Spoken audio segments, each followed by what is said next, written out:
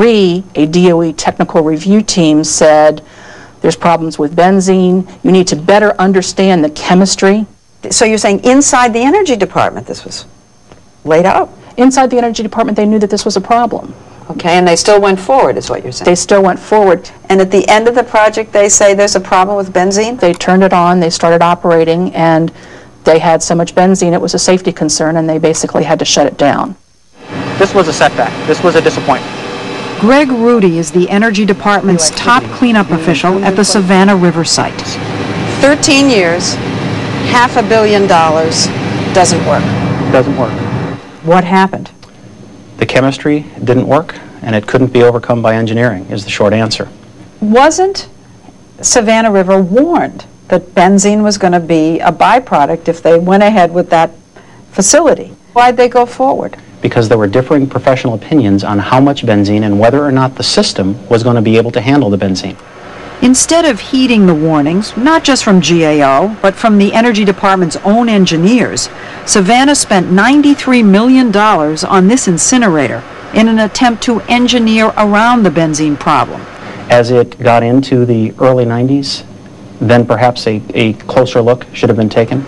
The failure to take a closer look will cost taxpayers $1 billion to remedy. And if there is a lesson to be learned here, what is the lesson? Do not fast-track projects. In fast-track projects, they begin building the facility before they even know if the technology works. Sound like a bad idea? Gary Jones thinks so. She blames the whole benzene fiasco on fast-track.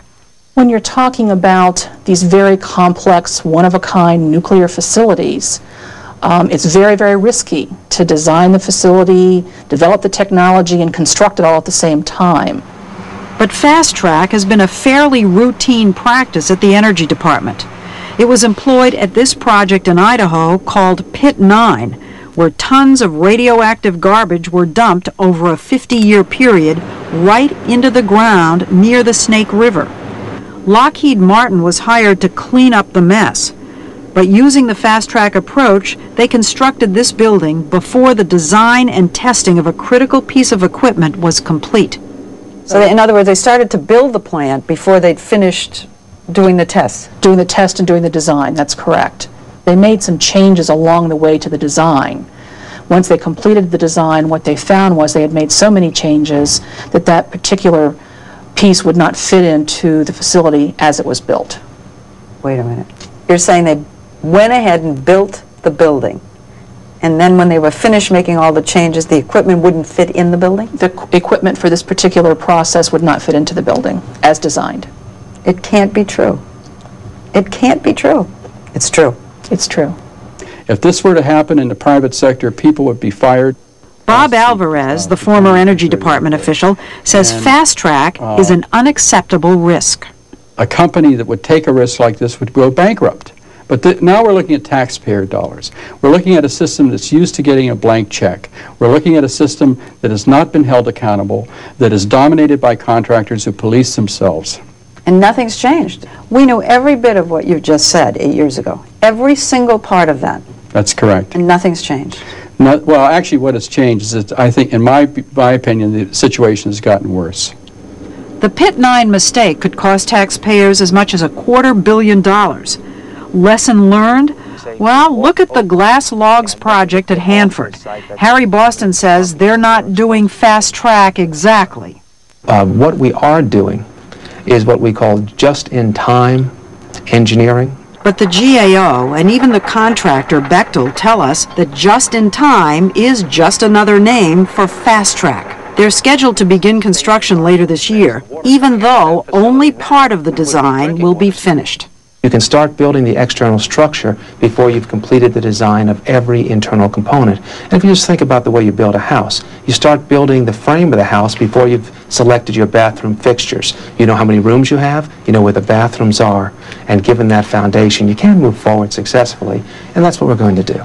But do you know what happened at Pit 9? Not in detail. Well, what happened in Pit 9 is that they did what you just said. They started to build the building as they were finishing the testing on component parts. Well, what I will assure you is the firms we have here are using proven commercial practices that they've used around the world over and over again, and we have every confidence this is going to work. Fast track does happen out in the real world. It could happen for a gas station or a bank building, something that's kind of a cookie cutter approach. But when you're talking about, one-of-a-kind nuclear facility, we've been told is 90% of detailed design before you would start construction. But at Hanford, only about 30% of the detailed design will be in hand when construction of the glass logs plant begins. But, the GAO, the investigative arm of Congress, has said for years that this fast track has failed time and again, and it's inappropriate for these kinds of systems. Why didn't you stop it? I wish I could. I wish I was all-powerful. Once these big projects start to get a lot of money poured into them, it's very hard to stop or slow these projects down. And the Department of Energy, the federal managers, don't have the technical skills to really oversee these very complicated projects, and therefore have to basically engage in blind trust of the contractors. And that's what's happened. That's exactly what's happened. In all fairness, the Energy Department has made some progress, such as removing contaminated soil along the Columbia River and successfully extracting radioactive waste from 2 underground tanks at the Savannah River site. But as Bob Alvarez points out, after they've spent billions and billions of dollars, they've cleaned up only 2 to 3% of the 90 million gallons. This is an agency that really needs to have some sort of structural management overhaul. We cannot afford to continue to do business as usual with this agency. I think the Department of Energy has reached a state where it's totally impervious to embarrassment.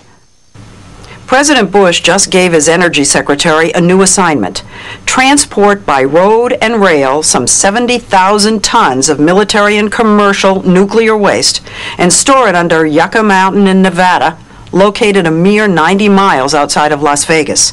The department assured the president the waste can be stored safely for 10,000 years.